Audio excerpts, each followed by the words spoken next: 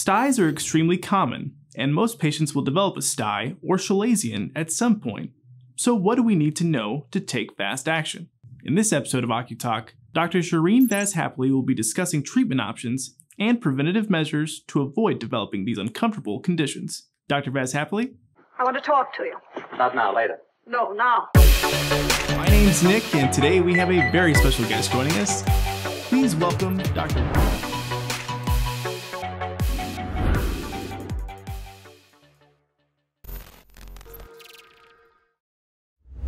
Hello everyone, and thank you for joining us for a brand new episode of OCuTALK. My name's Nick, and today we have a very special guest joining us. Everyone, please welcome Dr. Sherene Vazhappilly. Dr. Vazhappilly, thank you so much for joining us today. Oh, no problem. Happy to be here. Well, we're happy that you are here, and thank you for taking the time out of your day to visit with us. So Dr. Vazhappilly, before we get going here, I was hoping that maybe you can introduce yourself to our audience, let them know a little bit about your background and your specialty. Sure. Hi, I'm Dr. Sherene Vazhappilly. I'm an optometrist that works as an associate optometrist at a LensCrafters practice just outside of Cincinnati, Ohio. I graduated from the University of Waterloo School of Optometry in 2019, worked in Canada for about a year and a half before my journey led me to the United States. And it's my first state that I'm working in Ohio. And it's been a great journey so far. Well, excellent introduction there, Dr. Vazhappilly. Again, thank you for joining us today. So Dr. Vazhappilly, for our discussion today, we were hoping that maybe you could talk to us a little bit about the difference between a chalazion versus styes. So to start off with, what is a chalazion? Great question. A chalazion is a benign blockage of the oil gland. It usually appears as a large, non-tender mass. It might have started off as a stye. It's usually not painful. It's kind of a red bump that you can physically see sometimes on the eyelid itself. Gotcha. So now that we know what a chalazion is, what's a stye? A stye, also called a hordeolum, on the contrary, is often painful. It can also be red, tender. It's a bacterial infection of the hair follicles or of the eyelid or of the eyelid glands themselves. It can look like a pimple if it's more external with a protruding white head. Doesn't mean that you should pop it, though. Definitely don't pop it. Well, definitely. I probably would be the one who does try to pop it, and you tell me a no there.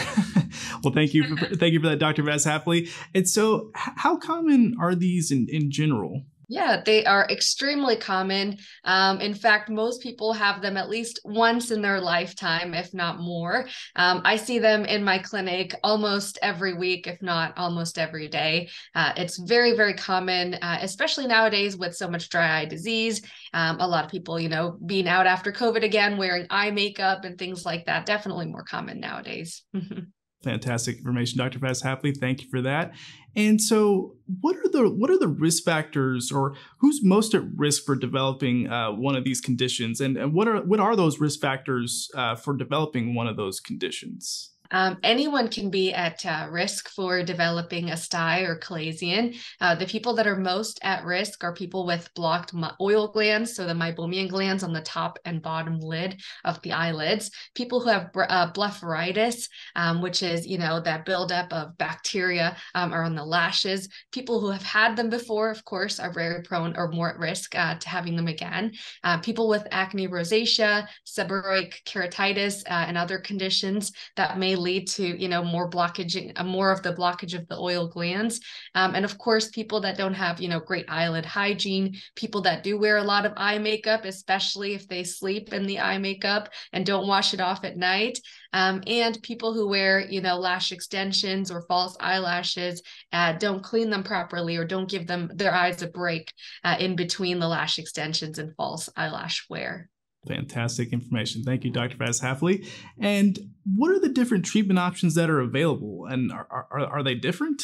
Yeah, so there's a lot of different treatment options available. It kind of depends on what stage you've kind of caught it, right? So the most common thing that everybody will see, if they look up how to treat a stye or chalazion, is going to be a warm compress. Usually to my patients, I recommend a warm compress that you can heat up, something you can heat up in the microwave and put on top of the eye so that it stays hotter for longer.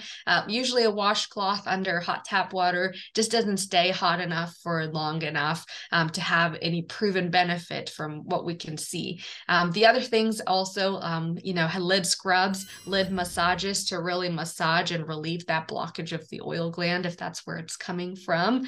And of course, if you come and see us, it's later on in the stage, we're usually going to recommend something like a topical or an oral antibiotic to help get rid of that infection or inflammation quicker and more thoroughly. Sometimes we do have to send it to a specialist. Sometimes what they'll do, especially for Chalazion, they can do like a steroid shot. They can also go in and excise it or drain it out as well if it's something that's non-resolving or something, that the patient would benefit from. For example, if that Chalazion's are really huge, it's pressing on the eye and it's, causing that vision to be really blurry, then it might be something that has to be excised out. Other than that, other preventative measures like IPL, as well as lipid flow anything to help relieve constant blockage of the oil glands can also be things to look at for people that have recurrent styes and chalazions. Well, excellent information, Dr. Vazhappilly. And you actually just touched on it a little bit at the end of that answer there. I just wanted to maybe if you could expand on it just a little bit more. Can this all be avoided? And what are any other preventative measures that we can do to make sure this doesn't happen to us? Absolutely. Yeah. The most common and the most effective, method or effective cure, I should say, is prevention, right? So definitely cleaning the eyelashes daily. I kind of liken it to, brushing your teeth every day or flossing so you don't get cavities. In the same way, we need to be cleaning our eyelashes and our eyelids. Most of us, when we're washing our face, we try to avoid the eye area and the eyelash area so that, soap doesn't get in there and sting and burn. There's actually a lot of great eyelid cleansers that are available over the counter and eyelid wipes as well if you're on the go that can help to clean up all of that, bacteria and debris on the lashes, get them really, really clean so they just don't cause a problem later on like a Stye or a Chalazion. I usually recommend my patients to do preventative hot compresses. As we kind of discussed earlier, with the hot compress is something you can heat up in the microwave is best, and also to have an eyelid cleansing foam that they use morning and night just to get rid of all that blepharitis and keep those lashes really, really clean. I usually also do recommend having some eyelid wipes if you're traveling or on the go. Some people prefer to use those day to day as well, and definitely making sure that your eye makeup you wash off at the end of the day and you throw away all of your old or contaminated makeup. That's very important, especially if you've just, got away from having a Stye or Chalazion and you still have that same eye makeup. It's a good time to throw it away.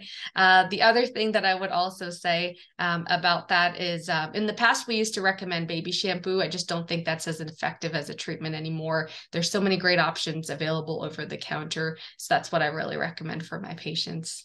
Well, excellent information all around, Dr. Vazhappilly. And I wanted to ask you, and I know you probably touched on it a little bit again on that previous answer, but I wanted to ask, how important is it, and how much do you stress to your patients? How important is eyelid hygiene in protecting themselves from something like a Chalazion or Stye? Yeah, eyelid hygiene is definitely the most important thing that you can do. I would say, for the front eyelids and eyelashes, especially if you're somebody prone to getting the Styes and Chalazions. You always love to use that oral hygiene, example, because we're also conscious of our teeth and how our teeth look. We're very sensitive to any pain in our teeth. In the same way, we should also be really aware of how our eyelids and eyelashes look and feel. Make sure we clean them thoroughly every night, every evening. I also really recommend for my patients that wear false eyelashes or eyelash extensions. That's very common nowadays, to make sure they're really, really careful about getting in there and cleaning, because that can, breed so much bacteria and debris around the base of the lashes. So it is of the utmost importance. And I think until you have that Stye or Chalazion, you kind of, don't realize that. And then you go back and say, oh, I really should have done something more for my eyelids and eyelashes. Well, I definitely always love the similarity between brushing the teeth and keeping care of the eyes, so that makes it easy for me to remember. So hopefully it makes everyone else remember that easily too. So Dr. Vazhappilly, what are the signs or symptoms that someone would be on alert for that maybe something's wrong? I may be getting a Stye or Chalazion. A lot of the symptoms are coming from, that inflammatory cycle. So usually redness, tenderness, pain. It's giving off heat. You can feel or see that there's a mass kind of happening on the eyelid if you're looking very carefully. You can also feel like a scratchy feeling, like there might be something in your eye, crusting or debris around the lashes, or waking up with more crusting or debris than normal. Also increased tearing, swelling of the eyelid. Those are all signs that something's changing around the eyelid and eyelash margin, and it should be something that you start compressing right away and get to see an eye specialist or an eye doctor in your area. Well, excellent. Actually, you just touched on it as right away when you find something out, use the warm compresses and see your eye doctor. So I was going to ask, when should someone go see you if something was like that was happening? And so it should be immediately right away, right? Yeah, I usually like people to come and see me immediately just so that I can rule out other conditions that it could be. For example, dry eye disease, or if there's, some sort of a scratch truly at the front of the eye, if it's some sort of contact lens related complication, or if it's a uveitis, other things that could maybe mimic some of the symptoms that a Stye or Chalazion could. That's the main reason I'd like my patients to come see me, so I can say, okay, for sure, this is, a Stye or Chalazion. And here are the treatments that I recommend that are proven and in the literature on how to treat it effectively and early so that it doesn't, become something that maybe requires more attention or a specialist visit. Fantastic information, Dr. Vazhappilly. And let's just say, for argument's sake, I'm a terrible patient, and I probably am actually. But if I'm terrible and I notice that there's itching and burning, and there's something going on with my eye, it indeed is in fact a Stye or Chalazion. And let's say I don't go get it treated. I'm like, I'm fine. Don't worry about it. Like, I got to keep on doing what I'm doing. What can happen if something like a Stye or Chalazion goes untreated? Good question. So for a Stye, we know that it's usually some sort of a bacterial infection. And with the bacterial infection, sometimes that infection can travel and kind of cause that whole eyelid to swell. And then it can turn into a different condition like a preseptal cellulitis, or in very rare cases, something like an orbital cellulitis, which is much, much more serious and requires definitely a way stronger dose of, oral antibiotics, sometimes, oral, topical, and intravenous antibiotics as well to get that treated. So it can actually become quite a complication. It can definitely be something that's life-threatening from what was seemingly so benign in the first place. So infection can be very, very serious, and that's why it should be treated. That should be the priority to getting that Stye kicked out of there. The Chalazion is something that's usually not as much of an infection, but it's usually more of kind of a mass, and it can be a little bit more permanent on the eyelid. It can be a permanent mass. It can get bigger and larger, and it can actually start to obstruct your vision, and that the eyelid might droop down a little bit from the mass itself, or that can induce astigmatism by pressing against the eyelid or the eyeball, and cause your vision to become more blurry than it normally would be. On top of being, kind of unsightly as well, it can make a person more self-conscious as well of their appearance in their eye, which is an important factor to consider, the psychological effect of it. And usually, that's when we're thinking about sending it to a specialist to surgically excise it or drain it out. So that can be a viable option for Chalazion to prevent that from happening. Well, those all sound very bad, and definitely would need to go see you right away when that happens, just to make sure none of that happens. Well, Dr. Vazhappilly, thank you so much. And I did have one last question, or a couple last questions, excuse me. But are there any, when it comes to Chalazions or Styes or anything that's on the eye care horizon right now, are there any new technologies or developments that we should be on the lookout for? Great question. Definitely, I've heard about, different compounds kind of in the work, not so much for maybe a Stye or Chalazion, but for blepharitis, specifically Demodex blepharitis. I know there's some things on the horizon for that. In terms of the technologies that we're already using, such as IPL, such as LipiFlow and LipiScan to image those meibomian glands, I think those are great tools, kind of, for people as a preventative measure for people who are already known to have meibomian gland dysfunction, maybe people who are already prone to getting Styes and Chalazions. This can be a solution that's more of a preventative measure to prevent it from happening in the first place.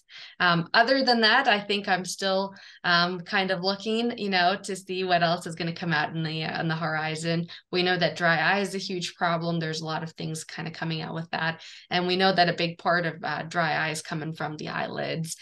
So, it's curious to see how the technology is coming out will not only affect the dry eye part of it, but how do they, treat the root of the problem, which can sometimes be the eyelids itself. Well, that is definitely excellent information, Dr. Vazhappilly. Everyone, that was Dr. Sherene Vazhappilly. Dr. Vazhappilly, thank you so much for joining us today. Thank you.